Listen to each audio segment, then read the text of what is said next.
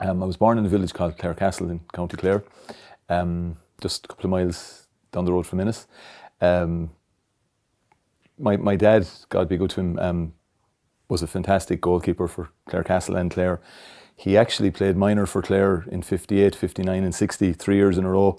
I think Davy Fitz is probably the only other goalkeeper to have played 3 years. Maybe there was another young lad, young O'Hara from Tulla, but so which meant he played at 15. So I grew up in a home where we were steeped in hurling, really. And actually I learned to hurl in a place called the Key Road in Clarecastle. It was my grandmother's home house, and there was a big wall called Sutton's Wall just below her house, and I spent the longest hours there, either with my dad when he got a chance or by myself hitting the ball off the wall. And very quickly learned that I had a good eye for a ball. Saw it coming back off the wall quickly, so I suppose that's when I realised that I might be a half-decent goalkeeper.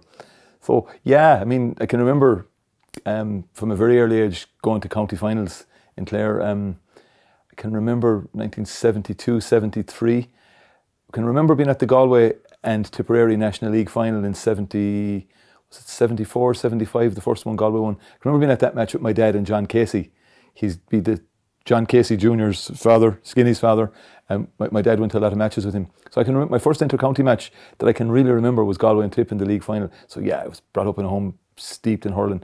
My mother's family then would be the Crows from Dicer, Truan, and my grandfather, Pa, God be good to him, was an absolute obsessive GA man, and my uncle Des is the next chairman of the Clare County Board, or secretary of the Clare County Board. So yeah, there'd be an old hurling background there, sport background there, all right, yeah.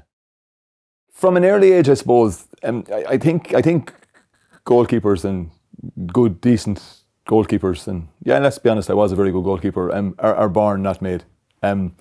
You can't really make a goalkeeper out of a non-goalkeeper. And from a very early stage, everyone says, geez, your man has a great eye for the ball. What did that mean? I could see the ball coming off the hurley early, and I could stop the ball. I had a very, very, very good eye to stop the ball. And I suppose every chance I got, I wanted to be in goal, and I wanted to be diving around, and it didn't always go down great with my mother. I gone in home with the knees in my pants covered in green grass that she took hours to get off with a scrubbing brush or something. But yeah, I just always loved playing in goal. And all my heroes, like, you know, Noel Considine, Seamus Jurek, Ray Clements, the ex-Liverpool soccer goalkeeper, my all-time hero. So everyone, like, I'm mad about Buffon now. I mean, then I kind of, as I got older, sure, even though I was in competition with him, I rated Davy. Davy was a fantastic goalkeeper. Damien Fitzhenry, you know, those guys. But yeah. So from an early stage, all right, everyone kind of said, yeah, this guy has great potential, has great ability. And I always found I was playing on teams. Like I played senior for Clarecastle. I played my first adult match in 1983 against Whitegate. And would you believe I played a challenge match with the Tommy Larkin's junior hurling team against Whitegate last Saturday evening at 51. So I'm still going. But I was always, yeah, I think the people in Clarecastle that knew about hurling, the John Hanleys and the Michael Slatterys and the Sean Keens and Bernie Ryans and those guys, always saw that this guy has ability. And Jack Maloney, obviously, when he took over the senior team. And yeah, from an early stage you could see I was going to be a good goalkeeper, yeah.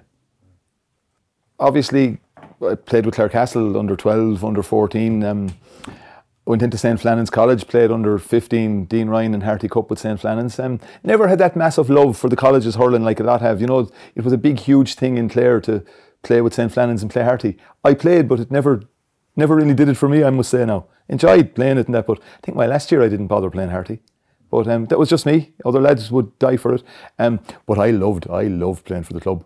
I mean, like, I wouldn't have to be asked twice whether it was an under 12B match or a senior championship match at the time with Clarecastle. We had our differences after, but I suppose it didn't matter to me whether I was playing for Clare or the Iranian Embassy. Once I was hurling and once I was in goal, I loved hurling.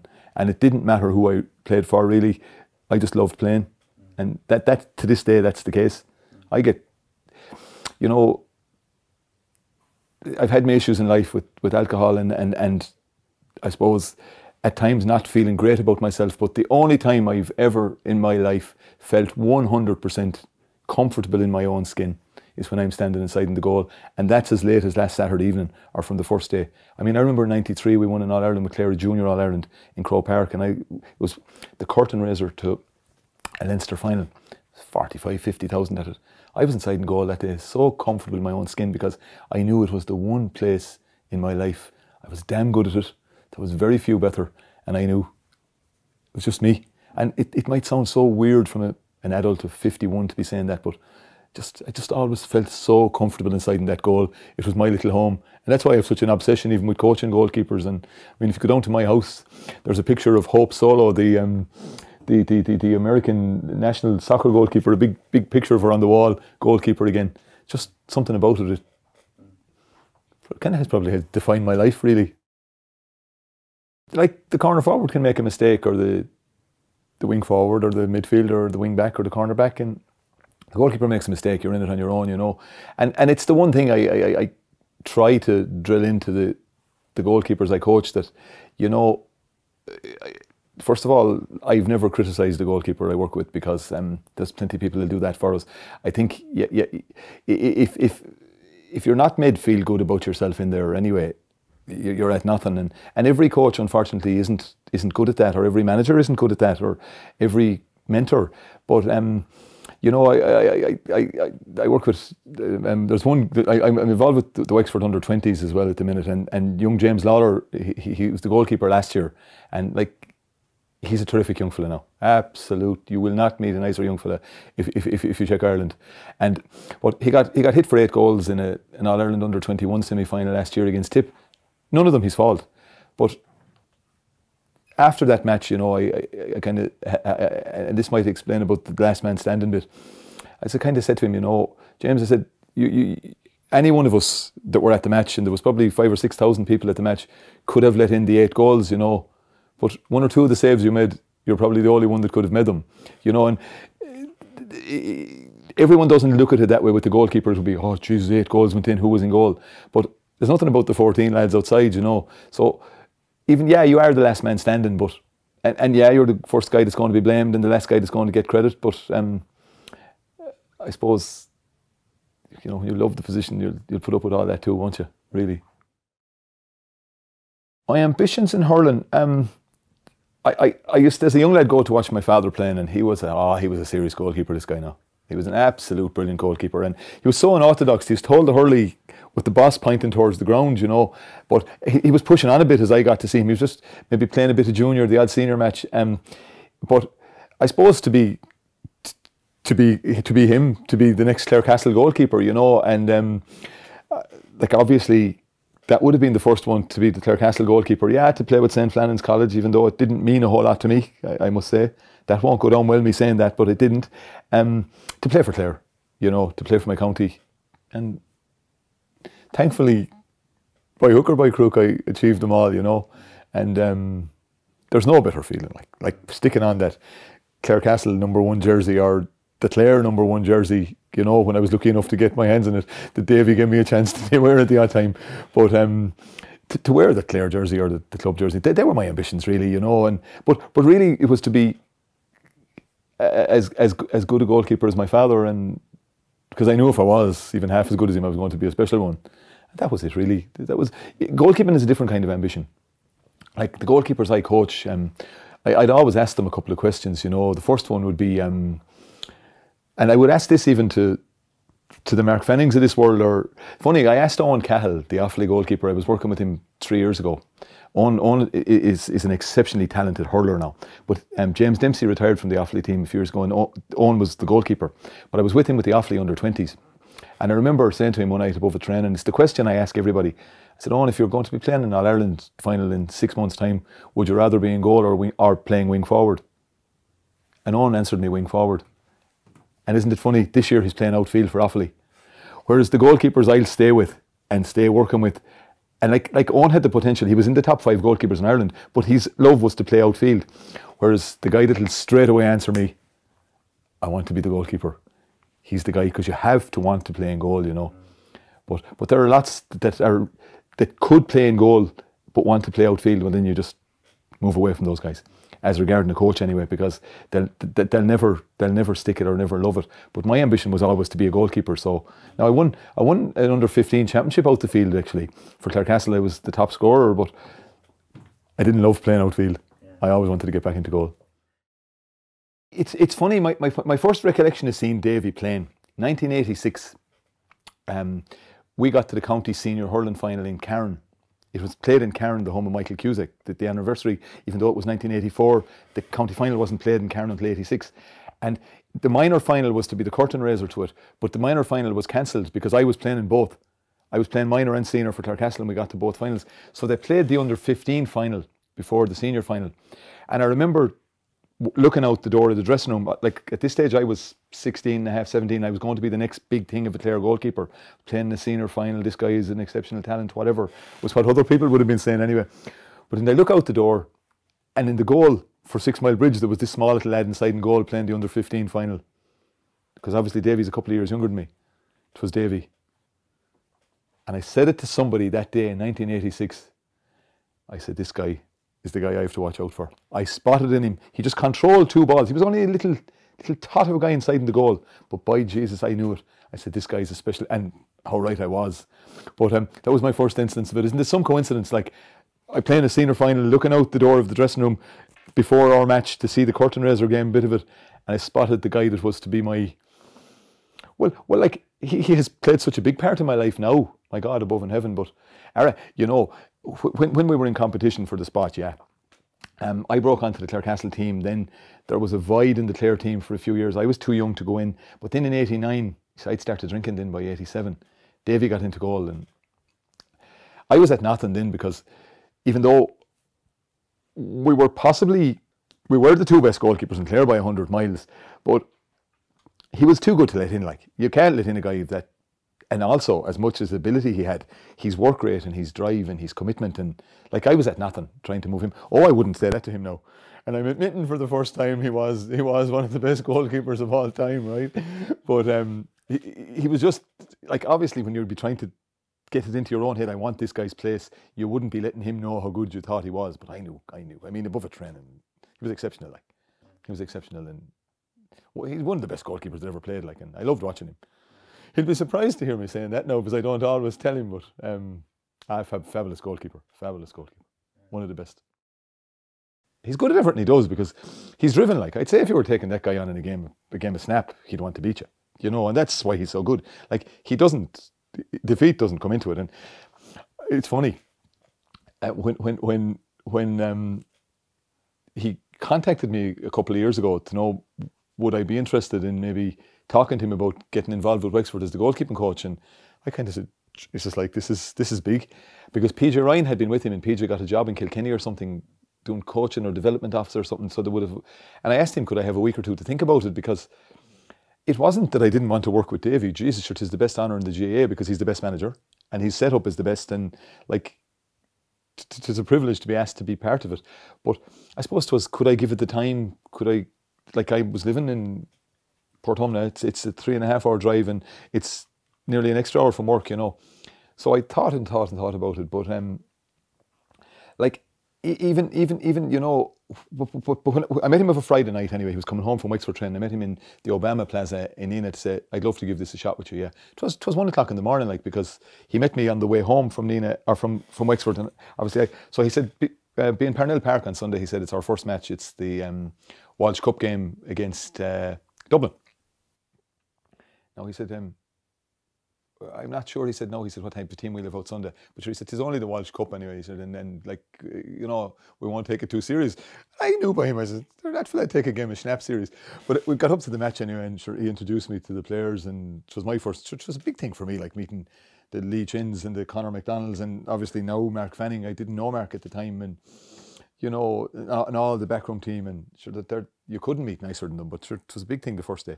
But even before the match, actually, it's only the Walsh Cup. But anyway, Dublin went ahead by about 7 points, and I spotted him walking across the field at half time, and his expression had changed. When he went into the dressing room, Wexford came out and won the match, and I said to someone walking across, I said, wait for this. I knew by his face, he just can't act being beaten, and that's why he's so good. Like, you know, sorry now for jumping the subject, but 93 we beat Kilkenny in the Junior All-Ireland final, and my hero Noel Considine was the manager, right? And after the match, he came into the dressing room to congratulate Clare on beating Kilkenny. But you could see he begrudged us winning that. And I don't mean in a personal way. It's just, he's a winner all his life. He's 9 All-Irelands, and losing just wasn't in his radar at all. And that's, you just take, I'm talking about two, Davy Fitz and Noel Considine, two of the top 5 goalkeepers of all time. Why?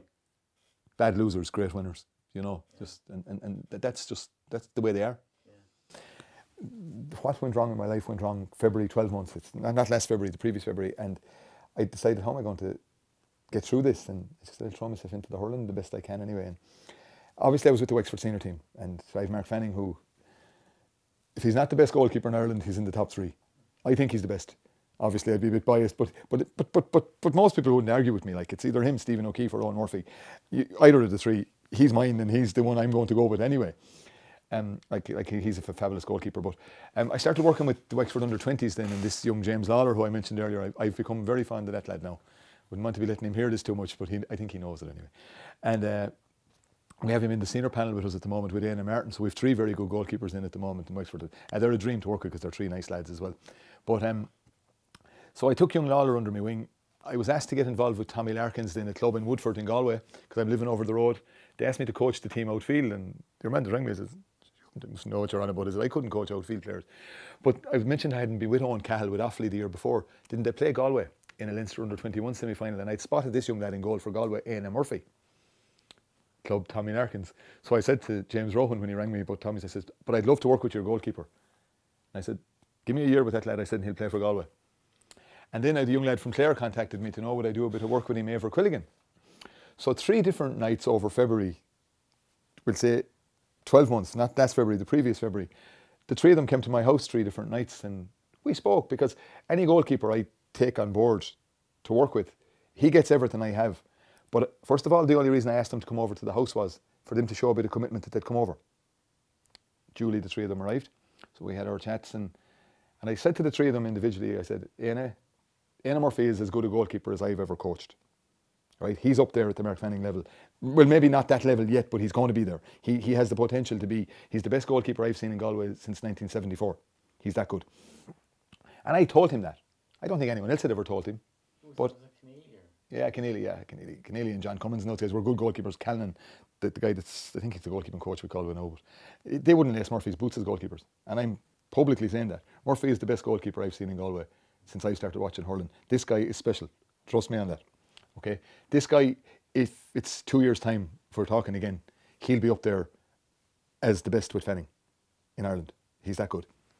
And Galway have never had a goalkeeper like that. And they have another good guy coming up, young Mike Legan in Capitagle, but Murphy's a special talent. Murphy can be whatever he wants to be. If Murphy wants to be the best goalkeeper in Ireland, or up at that level of the top ones, he can be. But anyway, the 3 boys came to the house 3 different nights. So Éanna was there, and I said, look, I said, if you do the bit of training with me, I said, and do what I suggest. I'd never say do what I tell you, because anyone that ever told me anything, but suggest is different. I said, you'll play for Galway within 12 months. I kind of doubted it. I said, trust me. Eibhear Quilligan came over, and at that stage Donal Maloney and Jerry O'Connor were over Clare, and they weren't picking him, and I said, well, why don't you ring the boys and ask them? So he rang Donal, and Donal said to him, we're not picking you because we feel you have to work at. So I said, no. But I said, your chance will come. I said, because I knew he had the ability, and James Lawler was the Wexford under-20s goalkeeper, that his whole ambition in life, this fella is to be the Wexford goalkeeper. He'll have to wait a bit now to move Fanning now, to be fair, but he will eventually be the goalkeeper, you know, and because he wants to be. But so I said to the 3 of them, I said, within 12 months, you'll play for Wexford, Galway and Clare if you do what we suggest. The Sunday week before the lockdown, Wexford played Carlow. Lawler was in goal for Wexford. Galway played Cork. Éanna was in goal for Cork. And Clare played Dublin. Eibhear Quilligan was in goal for Clare. Job done. I'd be one of these guys that don't do the goalkeeping coaching for money. Like, I took no money from most of the clubs I was involved with last year. I just, small expenses, my fuel covered going up and down to Wexford. I don't give a shite about money for it. The best satisfaction was that. Or another one, if you remember last year, the league game, Wexford and Kilkenny, was cancelled because of the bad weather. We went over and we did a training session in St. Peter's College after it. And we did a bit of shot stopping. And Mark Fanning made 3 saves. They were ridiculously good now, right? They were worth every mile and every minute in the car up and down to Wexford. I get more satisfaction in seeing my goalkeepers playing well. Do you think that Sunday that the 3 boys played County? Sure. What money you'd buy that like?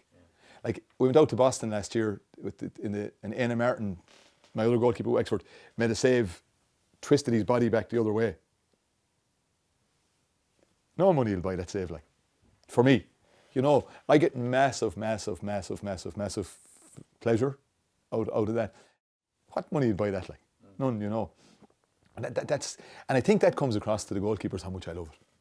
It does, like, because I'd spend the longest time talking about Ray Clements and the saves he makes, or Noel Considine, or Davy's display against Tipperary. Davy's getting a lot of praise off me today now. He'll be shocked. but you see, I'd never tell this to Davy, but the day he played against Tip in '99 for Clare below, his display, the day he made the great save from Paul Shelley, his handling that day, goalkeeping doesn't get much better than that, like. I think he gave more or less the perfect goalkeeping performance that day. There's another performance from a goalkeeper I have to mention, though. A club game for Clarecastle, the two best performances I saw, I'm not saying the two best goalkeepers now, Davy'd be close, but two best goalkeeping displays I saw was Davies against Wexford, or against Tip in 1999, and John Casey, they call him Skinny, came along after me. Now, he was an outfield player that they converted into a goalkeeper, but he was a very good one. But he gave a display against Newmarket one Saturday evening. Aaron was playing outfield for Clarecastle, of controlling a wet ball with his hurley and handling. And I've yet to see anything like it.